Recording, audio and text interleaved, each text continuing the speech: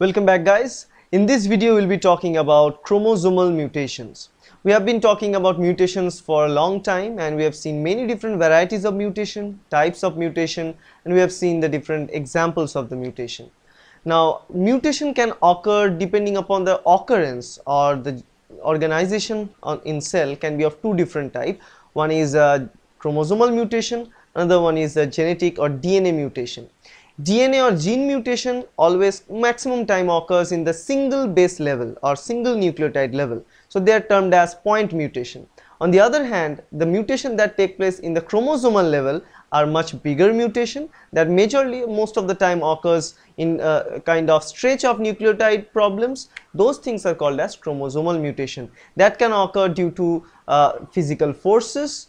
Chemical agents can do the trick, but physical forces occur more, because during the segregation of chromosome in anaphase, chromosome hands can be broken and all these things can occur. That things are the part of the DNA structural problems and structural mutations. So let's talk about the chromosomal structural problem and structural mutation, because what we know about eukaryotic chromosome, it has something like this, the structure of eukaryotic chromosome with a centromere in it, right? Short arm, long arm, that is the structure of this chromosome. And if you look at this chromosome, it is consisting of let's say different chromosomes are there. These are the homologous pair of a chromosome, so there will be a non-homologous type. So let me draw a non-homologous chromosome there. So let's say this one is a non-homologous type. So this blue and green are non-homologous to each other. Blue homologous, green also homologous. So non-homologous, there are pairs are also present there. So if you look at, these are the two different set of chromosomes. Now if there is any change between the genetic element there in the chromosome, it will be termed as mutation, because mutation means there is a change in the genetic element, change in the gene sequence, which can be inherited or may not be inherited, but actually it will reflect in the physiological effect. It should reflect onto the phenotype of that organism. Okay, so in this case also, in case of chromosomal mutation, we know different modes of chromosomal structural aberrations. So we are going to talk about the chromosomal structural changes. So what are those different types of changes that we are going to see here? So let's say one type, so let me actually is this, for understanding's sake, we just do a large chromosome here like that. So what are the different kind? The first one we're going to talk about here is termed as the deletion mutation. Now the deletion mutation in chromosome means a segment of the chromosome can be deleted from it. Now there are different reasons for all these deletions, additions, substitutions and all these things. The reasons are, I've told you, the physical forces, the segregation process during the cell division and all this pathway. But the process will remain the same, and the deletion of a chromosome segment mean that part of the chromosome consisting of a certain amount of genes and DNA. So those gene and DNA will be lost. Now this type of problems and missing out of the chromosome portion occurs many times during cell division. It may occur, but actually the chromosome that we see in eukaryotic cell, that chromosome consists of 98% of the junk materials. That means the 98% of the genetic material present there, they do not code for any functional proteins, right? So if the mutation occurs there, we don't have any problem, we don't need to worry about much. But if the mutation occurs in the region where the genes are functional, we need to worry, right? So here we have deletion. In deletion, what we know, the segment of the gene is released. So for example here, this is the part of the segment that is released outside. So after that, what we have here, we have this chromosome, and for understanding of this process, I am drawing these black dots here. So then what we have two black dots corresponding very close to each other and like this. So this chromosome becomes this. This is due to deletion, because this part of the segment of the chromosome is deleted. Okay, Now the second thing that may occur is similarly addition. So just imagine this situation. This is the situation, and this is the segment of a chromosome coming from somewhere else, and it is placed right between these two bands, and now what we get? A fully functional chromosome. So in the opposite orientation we got addition. So addition and deletion, these two things can be seen. Now the third thing that we can see, the third type of mutation we can see here, are called as substitution. I mean, let's say it's called an inversion. Let's talk about inversion first. So let's put it here. Let's talk about inversion. Now what do you mean by inversion? If I draw this chromosome again, say this is a chromosome, the segment of that chromosome, for example, this is the stretch of the chromosome in this direction. This arrow will help you to understand the process. So this is the segment of chromosome which gets dissociated from the chromosome. So let us draw that section.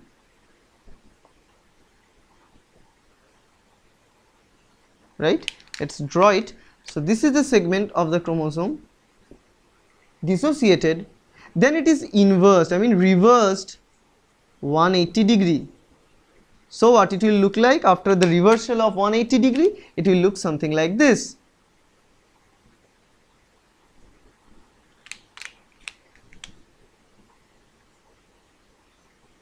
Isn't it? So the arrow will rotate 180 degree, and then this structure will be replaced to the same location from where it is cut. So after that, how it will look like? It will look something like this. Looks something like this.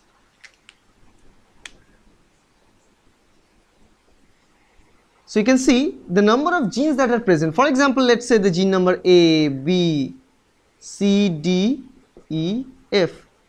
Now after this inversion of only C and D gene, they are the part of the chromosome that is getting inversed.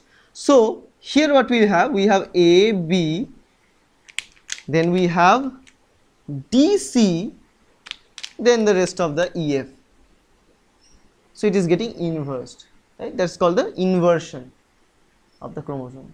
Now why we are talking about all this deletion, this addition, this inversion? Now all these things, they creates difference in the chromosome, because this inversion, you know, the gene segment, the sequence of the gene is changed, it's altered. So as a result, the functionality of the chromosome may change.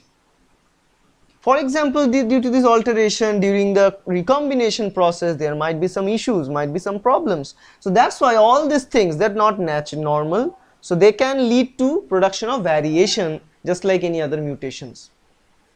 Now the fourth kind that I'm going to talk about involves a different set of chromosomes, because whatever we have seen till now, it all occurs in the same chromosome, single chromosome. This is the chromosome deletion from that chromosome, chromosome addition in the same chromosome, and also inversion in the same chromosome. But we have the last kind here, that's called the translocation. That's called the chromosomal translocation. Translocation involves two different set of. So here comes one set, one chromosome, and here comes another non-homologous chromosome for that. So what translocation means, a segment from one particular chromosome will be cut and it will be inserted. So actually let us do it from this side. Let's cut this from this region. So this is the portion of chromosome that is being cut and will be inserted in this non-homologous chromosome, and vice versa. That means both, so the cut of the chromosome occurs in both the chromosomes and they swap the segment with each other. That is called translocation. Trans means transfer between themselves, location means changing of the location and between those two chromosomes. So this is how it looks like. So after this process, how it will look like? It will look something like this. I may draw here, I must actually, it will look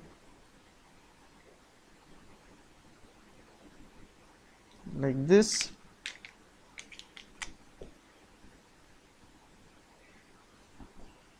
This and here. So it will look something like this. So you can see here the structural differences. I mean, the segment of this chromosome now attached to that chromosome, the segment of the second chromosome attached with the first chromosome, right? So it's a very basic kind of example I've shown you because I've took the part from the telomere region and swap it, but actually it may occur in any region from the chromosome, and not necessarily mean that same amount of chromosome will be taken from each of the chromosomes. It might have that this chromosome provides more sequence, but this chromosome provides very less sequence. Now if they provide same amount of chromosome sequence to be swapped or translocate, in that case that type of translocation is called as balanced translocation. In that case, it will be termed as balanced translocation. For example, in this case, this is an example of balanced translocation between the non-homologous chromosome. Okay. So these are the four major type of chromosomal mutation that we can observe in a cell. Now, in all these cases, the sequence of the gene, they change and alter the gene. After the deletion of those genes, the chromosome can become functionless or something like that. So these things may occur all the time, guys, right? So that's kind of it, and I hope that's helpful. If you like the video, please subscribe, and there are a lot of other videos regarding the mutation you can watch in my channel. So here is the link. You can click on the link and watch them anytime you want.